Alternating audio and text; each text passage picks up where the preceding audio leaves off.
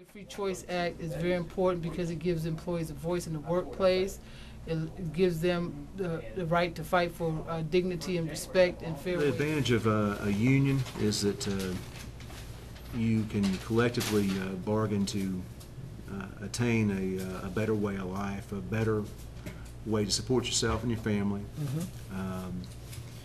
If you have been mistreated in the workplace before, then you would understand the difference between working in a union environment and non-union. Federal worker, we've actually had unions for over 30-some years, and it has worked very well in leveling the playing field where the workers have a vested interest in the company and also have a vested interest in how well the company does and how their benefits remain. A group of people to get together in a reasonable period of time and form a union to negotiate with the company is absolutely, we're Americans, we have the right, and that's the right being taken away.